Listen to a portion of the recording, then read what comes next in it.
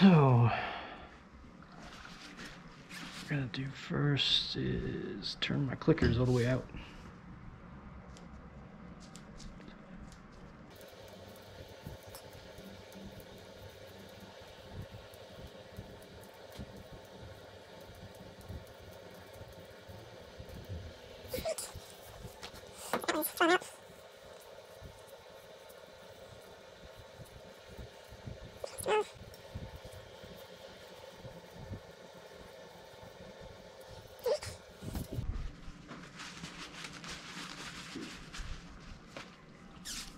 So then we're going to take the top cap off. This is just a 50 mil. We'll see if this one's too loose or very loose. The first one was actually really loose. Yep. I can literally just spin this off holding it in my hand, like no vice grips or anything. I've tightened it down tighter as I put these back, because I don't like that. I mean, it's got a lot of threads on there, but I don't like it.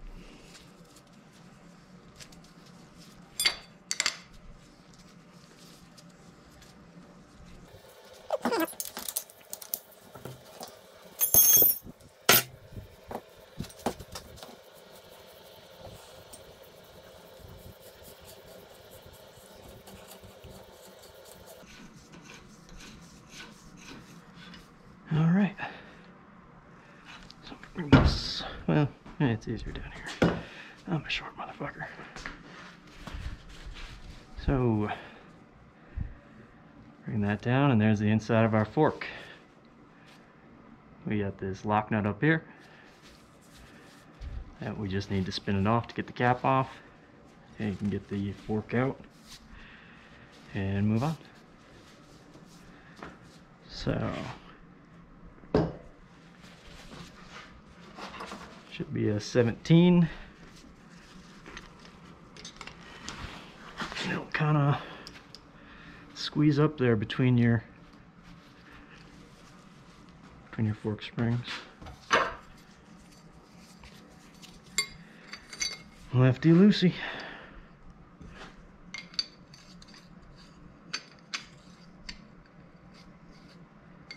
And it helps if I use the 50mm side.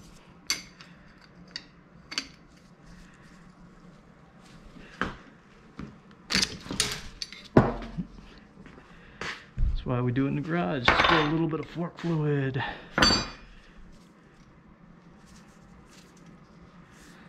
that I broke that, I'm literally just holding it with my thumb and spinning things off.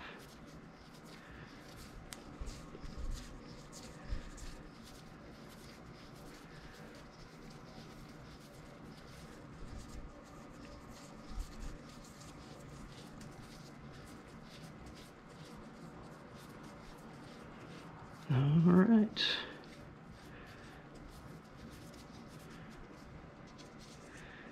And now the one fun thing I did see is the rebound adjuster up at the top. So when you take this cap off, be very careful. That guy right there. This guy.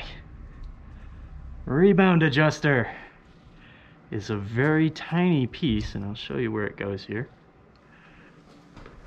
So we have this washer. That's literally it. The washer on top goes right into that cap. And now we're in our fork, but I want to show you this cap really quick.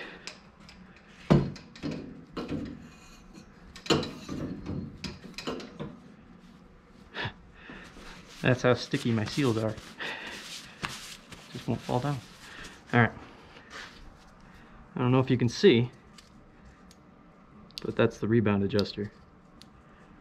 And just has a little notch.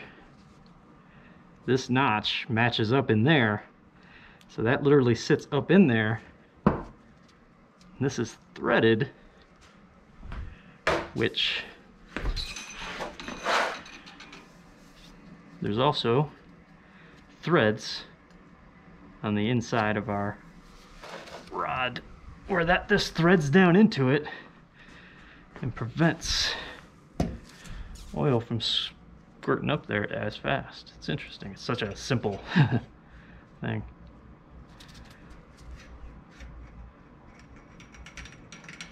But it is kind of a pain in the ass to make sure to get that back in there right, because it sits up in the cap. It took me about 3 or 4 tries on the first fork. All right. Fork spring.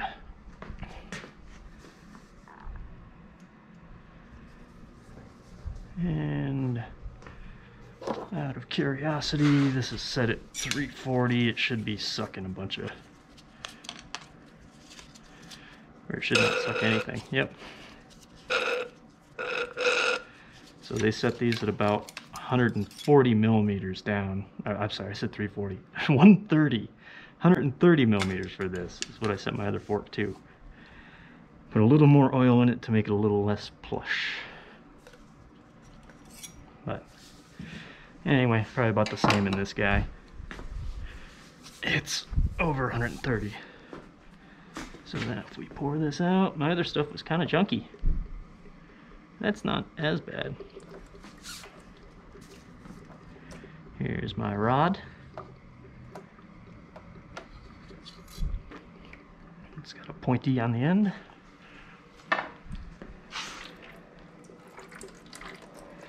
And now the reason we keep the garage closed, because it looks like I'm jerking off my fork.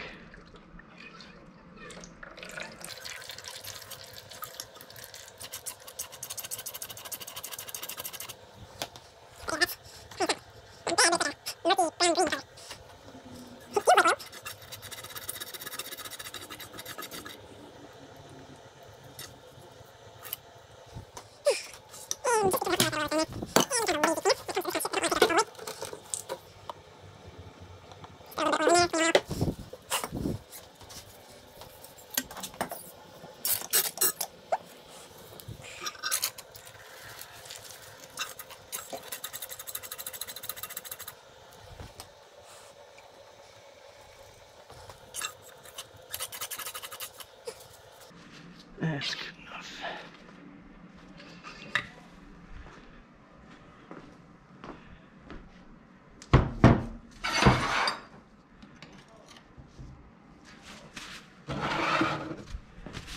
And now we try to wipe up some of the grease we splashed on the floor.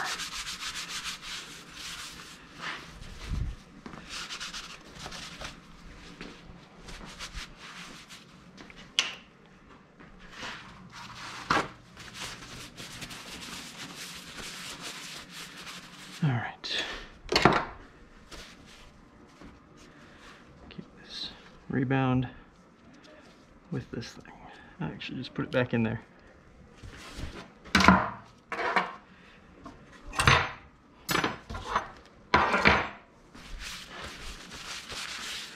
All right, fork seals. They are, as far as I can tell, identical to most other bikes.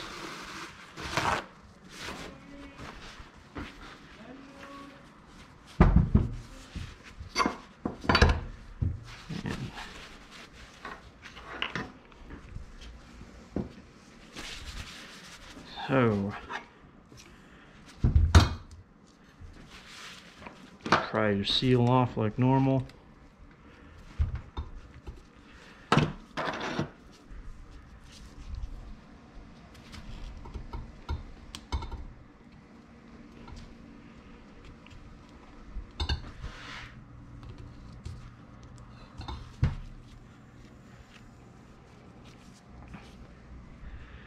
I had kind of a hell of a time with this snap ring, or this whatever ring.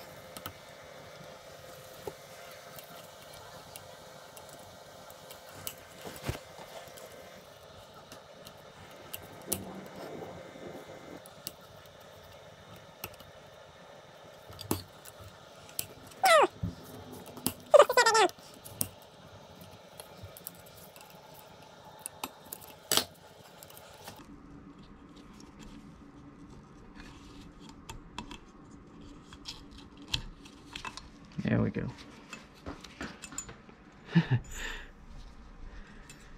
I made that a lot harder than it needed to be. Alright, so now it's the slide hammer fun. But garage has been cold and I don't know how useful this is, but I did see in the Rocky Mountain video on the forks with the little thingy right here. Heat this stuff up. So I'm just gonna put it in front of my heater for a few minutes.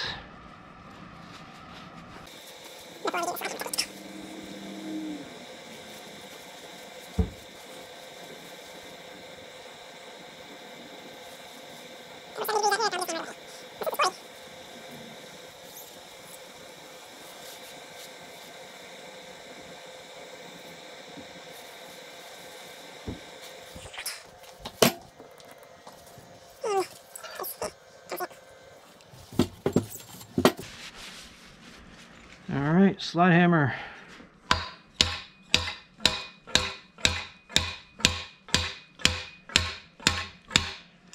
There we go. Seals out. A few more hammers for the bushing. And bada boom.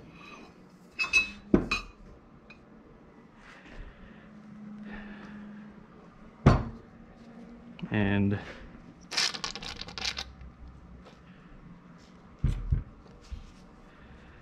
so that's what you have on here. 2 bushings, this washer, seal, clip, and dust seal.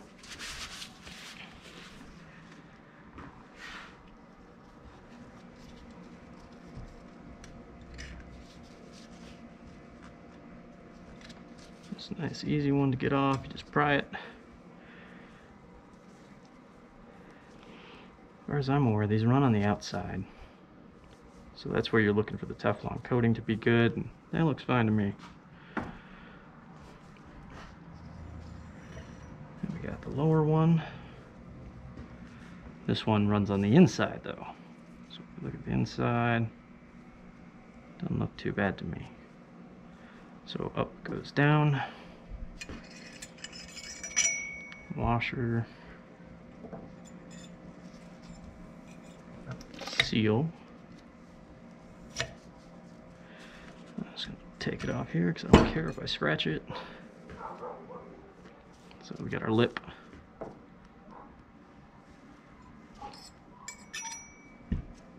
Lip. And dust seal.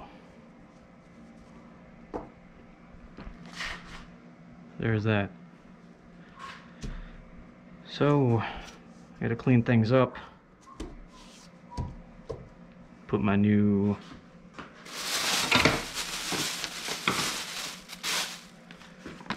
SKF 48mm WP seals on here. And it's a matter of hammering that seal back in, which is kind of a pain in the ass. I always hate doing it. And then just refilling the oil and putting things back together. But everything's quite simple as far as the disassembly and reassembly. There's nothing too outlandish here. It's more just the pain of working on forks and dealing with things.